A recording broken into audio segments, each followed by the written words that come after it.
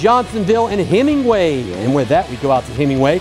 This was used to be a pretty good rivalry, but things have kind of gone south here. First quarter, Davis bouncing outside, stiff arms the defender and finds the end zone to get the Golden Flashes on the board. They take the early 7-0 lead. Plenty of scoring from that group tonight. Same quarter, this time it's Montgomery catching the screen pass and going in for 6. Golden Flashes looking really good tonight. Up 14-0 in the blink of an eye. They would tack on, as I mentioned, a lot of scoring in this one, including one right here. 50-0, your final. Golden Flashes get the win over the rivals from Hemingway as they improve their record to 3-4 and 1-2 in region.